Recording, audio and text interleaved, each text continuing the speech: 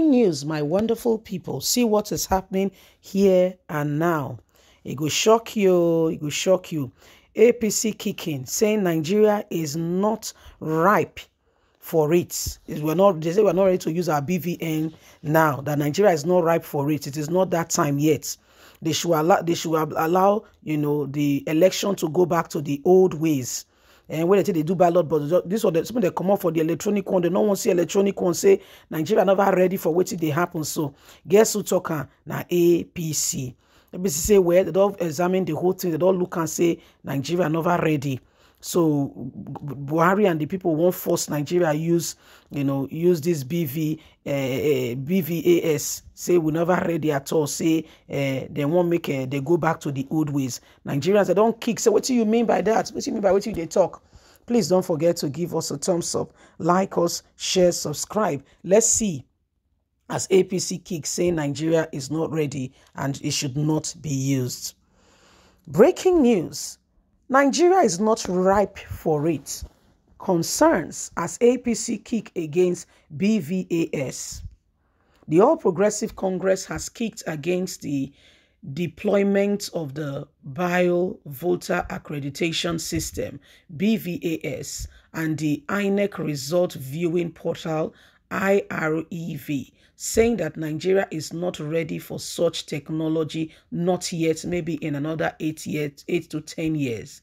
Prior to this, there have been reports that the ruling party was scheming to have the INEC chairman, Professor Mahmood, moved over his insistence to deploy technology to enhance and strengthen the credibility of election process in the country. The rumor, some have subsided it, but they really did try. Speaking on Wednesday evening on delegations from the Commonwealth Election Observation Mission, the national chairman of APC, Senator Abdulrahim Adamu, said that the nation does not have the technology infrastructure needed for the use of the system being insisted by the INEC chairman Mahmood. We don't understand why he's insisting that we must use it. Nigeria is not ripe or ready for it. He said, first, I was privileged to serve as a senator. Our concern is how ready are we to deploy such level of technology as regarding transmission, because we are taking a major step in transmitting election results in real time. Are we ready for such? To transmit results, every part of the nation, Nigeria, I am not even sure that the network coverage will work. I know that even in the parts of Abuja, there is no network, and we have from now till February, which is less than 100 days to go, when it is supposed to be part. If Abuja, the capital, cannot have coverage, there is even no electricity. INEC must assure us 100% that as it would in due trending results when the results are ready, because we spoke about recharging batteries, but we had in previous election when it says it can't recharge. So National Organizing Secretary of the party, Ambassador Salima, also kicked against its usage, saying it is not possible. As a rider to what the nation chairman is saying about INEC transmitting results directly from the very election center in real time. Apart from the issue of electricity and network coverage, a lot of villages, communities, bordering other boundaries of other countries.